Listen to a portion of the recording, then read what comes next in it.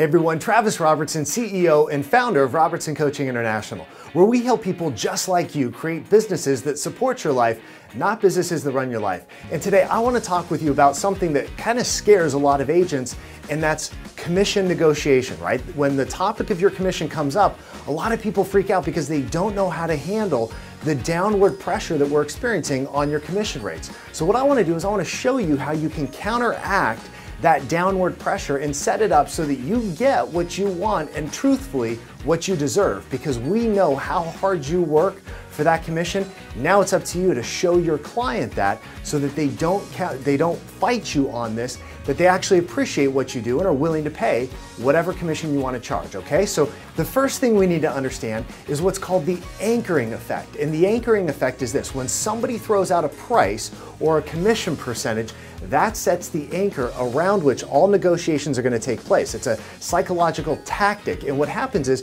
most people don't like to stray too far from that anchor. So the first person who sets the anchor controls the negotiation. So what happens if your client says something like, well, you know what, I know agents who are willing to do it for 4% or 3.5% or whatever it is. And how do you counteract that? Because now that's the anchor, 4%, and you've got to negotiate around that and try and bring it back up. The worst thing you could do is try and split the difference. Never try and split the difference or you will lose. So how do you do that? The first thing we have to do is we have to remove that anchor. So what is the tactic for removing that anchor? Very simply, it's this: a little bit of humor and a little bit of being incredulous. So you say something like this: 4%, my gosh, that's ridiculous. We charge 8%.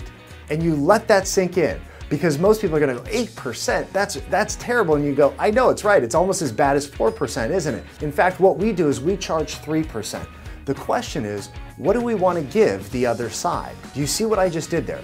I removed the 4% anchor, I raised it to 8%, and then I said what we charge is 3%. Because let's be honest, if it's a 6% commission that you're negotiating, you don't get 6%, do you? You get what? 3%. What does the other side get? 3%. Most people don't understand that. So what you need to do is you need to help them understand that you only charge 3%. The question is, what do you want to pay the other side? And by structuring the conversation that way, what you do is you remove your side of the commission off the table, and you say the only thing we're going to negotiate over is what we want to pay the other side. Now let me help you understand what we want to pay the other side and what's traditional in this market. By doing that, you control the commission conversation. Now what I want you to do is I want you to be the first one to bring up the commission conversation. I want to hear you say something like this: by the way, Mr. and Mrs. Seller, I want to talk with you about how we structure our commissions. We charge 8%. And you use the humor, because they're gonna go, 8%, that's ridiculous. And you go, no, you're right, I'm just kidding. We only charge 3%. The question is, what do we want to give the other side? So we use the 8% humor anchor to get them up in a high price point, then we bring them down off of that with the 3%. Don't tell them it's negotiable, and say the question is, what do we want to give the other side?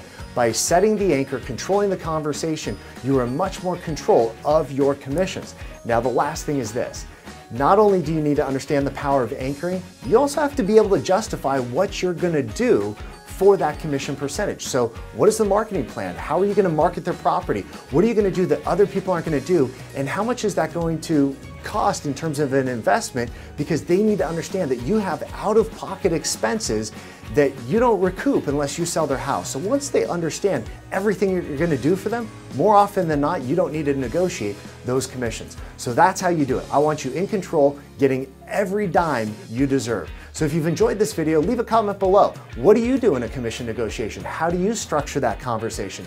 Make sure you like this video, share it with somebody who needs to understand how do you negotiate more effectively, and also click subscribe, and I look forward to seeing you in the next video. Take care.